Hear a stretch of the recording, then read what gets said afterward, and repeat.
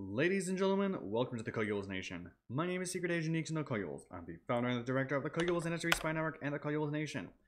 For today, I thought I would do a tutorial on how to install and optimize Linux Mint Debian Edition, because I am going to have to prepare for a Debian base for Linux Mint coming soon. Reason being is because they're going to ditch Ubuntu soon, I think. For this tutorial, we are going to be doing a basic guide on not only how to install it, but also secure it properly and do gaming on it. Yep, I'm basically doing the previous Linux Mint tutorial, but for a Debian base. So that said, let's get straight into it. First things first, we are going to do a quick sudo apt update as per the usual. I'm going to add in my strong and complicated password, and then if there are any updatable packages, just do sudo apt upgrade. Nothing to update there. Oh yeah, because I already went ahead and installed it this morning. Anyway, next step. I have this little file here, this little test file thing. It is in my history. You want to make a test file, and then you will want to do this command. I will let you pause this a little bit to actually type this out in your terminal. Once the test file is gone, you have Drover Rub virus. Good thing this doesn't have it. Now you may also see this little script here, this TI harden thing. I'm going to go ahead and add the text editor. You will need a couple of different applications, specifically UFW and fail to ban. UFW and fail to ban are designed to harden your machine. You've got some rules here. You've got some kernel hardening. You've got this EOF thing to prevent IP spoofing. And then this fail to ban type of stuff. I do have the jail.local.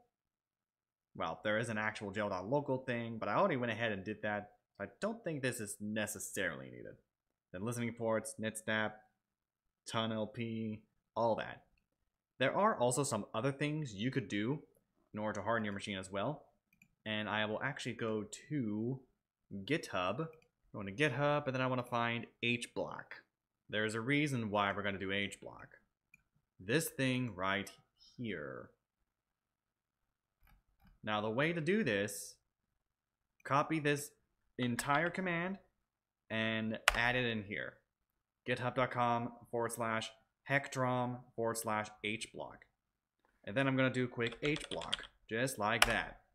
This will basically download some source files. These are text files that will literally be added to etc hosts.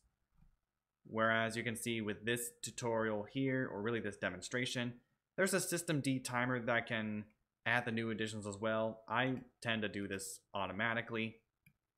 Well, for me, it automatically comes to me. There we go. That means you will not be able to connect to those domains specifically, especially with the DNS that you are using, which is probably going to be your standard DNS. I'm not going to go over that today. Now, you can confirm that you have done everything correctly when you've installed LMDE. Hopefully you've also went ahead and encrypted your home folder and the entire operating system on your drive. Hopefully you were able to do that while doing the installation. Anyway, the next step is, of course, to go to christitus.com. I'm not going to go over the Firefox stuff today. I have a different video that I will have the editor link in the description below. Ultimate Linux Gaming Guide. This information is old, but it is still good nonetheless. I will teach you the method used for Debian 12. First things first, you will need to enable the 32-bit libraries, which is what i386 is. Go ahead and do that. Bada bing, bada boom. You're done. Now for the NVIDIA drivers. You're going to want at least the 525 drivers. And for Debian, you want to do sudo apt install NVIDIA/driver. But if you want to get the 535 drivers, I need to do some more research on it. But this will get you the 525 drivers. I think it may be updated to like the 535 branch or something. But that is what you're going to want there. Next, you may consider using a custom Linux kernel. These are the benchmarks for some of the kernels at the time it was tested. And if you want to do any kernel, I'd probably do the LTS kernel. The LTS kernel really doesn't have any difference in terms of gaming, and it's the 6.1 kernel with Rust. I think the latest version of the kernel is like 6.5 or something. I don't know. I'll do some kernel testing and let you know if it actually works on my machine. Of course, it could be due to EDID error, but I don't care about that. EDID, by the way, is how your monitor communicates with the GPU for Linux drivers. Specifically on the side of NVIDIA, because I do have an NVIDIA machine. There's mainline. It's a stable release of the official kernel, it seems. That's like the bleeding edge. It's not really stable, is it? Yeah, that's what I thought. Anyway, if you are on AMD, you will definitely want to go into etc environment and then radv perf test ACO. This does actually do a lot of different performance boosts for AMD. This is only what looks to be for AMD machines. For Mesa. Got it. Alright. Now we get to WineHQ. You'll want to head to winehq.org. This is the best version of Wine. Go to download, and since you are on a Debian base, go ahead and go into Debian. Add the repository key. So this is the repository key. Then get the sources file for Debian 12, which is this middle one here. All you have to do is literally hover over command, Control C, go into a terminal, Control Shift and V. That's all you have to do. Simple as that. Now you do need Control Shift and V, because if I did Control C, that basically is an interrupt signal. And if I do Control V, well, that's really nothing much. So you'll want to do Control Shift and V to get a command in there just fine. Then update the package information just by doing sudo apt update. That should be pretty simple to do. And then you go into the staging branch, just Control C that, and then Control Shift and V into your terminal. Nothing special there.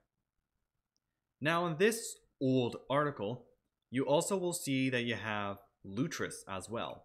Lutris.net, if you're going to download, and for Ubuntu, well, you can literally use it with the OpenSUSE build service here. For Debian 12, you'll want to run these commands here. Just copy each of the little commands line by line, then do each line, Control C one line, Control Shift and V on the other one, yada yada yada yada. You're done on that front there. So that's how you get Lutris. We will do a quick ulimit dash capital H lowercase n. If it returns more than 500,000, async is enabled. In my case, and for Mint in general, it returns 1,048,576, which basically means async is enabled. For game mode, I think you can get game mode by just doing sudo apt install game mode. I think you can go ahead and do that. Game mode is already installed to the newest version. Wow, that quick. Dadgum. I'll take it. And then here's the usage for it and whatnot. And for the custom Proton, well, go ahead and actually do the Proton updater. I will do Proton up Qt. Or just Proton up Qt. I call it Qt for a while, so there's that for you. It is an app image. Go ahead and download that. And then after it is downloaded, I don't want the window manager. Thank you very much. You will then want to go ahead and do sudo apt install steam installer. This will install a lot of things onto your machine, but it's mainly just drivers and other components that are required for Linux and to do gaming on Linux, especially since we do have Wine and other things installed as well. But otherwise, this is literally the same thing as our Mint tutorial a while back. And I'm about to do a couple different things for you as well. If you want to know how to do music production setup to set this up on Linux alongside gaming, which is what I do, I have a video linked in the description below on my second channel, my personal channel, where you can go ahead and learn how to do this properly. By the way, if you are a Debian or Ubuntu user, you will be downloading the KX Studio repositories on there. Just saying. And I also use the Ubuntu backend or the backport for Ardor 7.5, which is my DAW of choice. Anyway, I'm getting everywhere. After this is done, let's actually take a quick look at what we have thus far. I'm going to go ahead and hit the super key. And there are quite a few things. There's like your standard calculator. The document viewer is going to be, I think, X-Reader, if I'm not mistaken. Disks, I think, is going to be G-parted. And we got like quite a bit of these things. You've got like Redshift. You got like a virtual keyboard sort of deal. An image viewer. The file manager, I think, is going to be Nemo, since this is Cinnamon based. Graphics, you don't have much. GIMP is not installed on this machine, so I'd have to install it myself. For internet, you have Thunderbird. Get rid of it. Get rid of Thunderbird. Do not trust Mozilla with that information. Use GNOME Evolution instead. That's what I do. Transmission, if you are into torrenting and you've got a good internet connection and know how to set it up properly for VPNing, go ahead and keep this on there. Otherwise, don't do it. Over here, we've got like the Start Center for LibreOffice.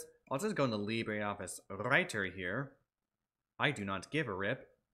I'm running, at this time, version 7.4.7.2. Yeah, you'll definitely want to get the .deb file from the actual website. Or, better yet, actually you are going to have to get the deb, because Ubuntu has a much better. Anyway, at least for 2204. So there's that. You got a calendar and a library thing. Who cares about that? You have Celluloid, which is an MPV front end. Hypnotics, which you can watch TV over the internet. I don't know why.